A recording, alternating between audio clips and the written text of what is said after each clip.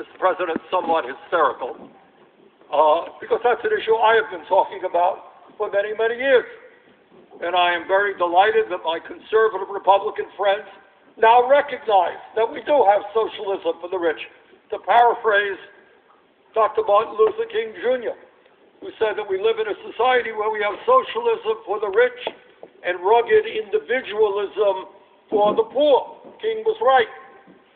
But despite what my Republican colleagues are saying, truth is that according to the Tax Policy Center, the top 5% of Americans, the wealthiest people in our country, would receive less than 1% of the benefits of these direct payments.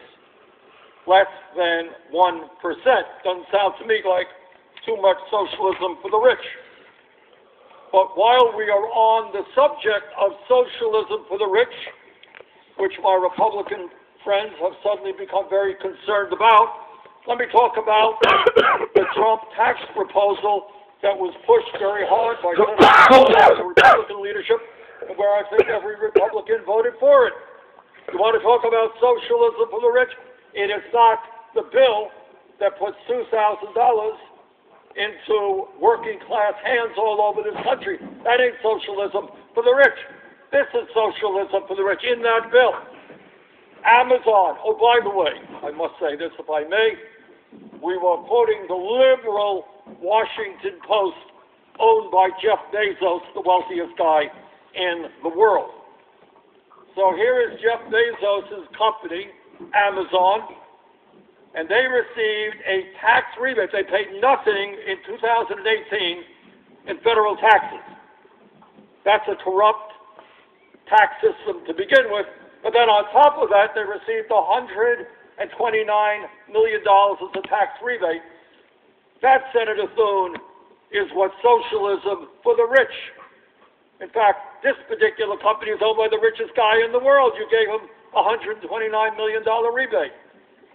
But it's not just Amazon.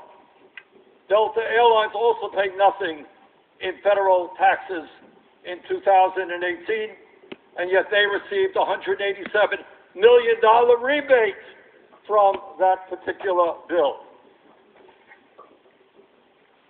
Chevron, helping to destroy our planet with their carbon emissions, $181 million in a rebate. That, my friends, is what socialism for the rich is about. Socialism for the rich is not, in the midst of this terrible pandemic, putting a $2,000 check into the hands of working families.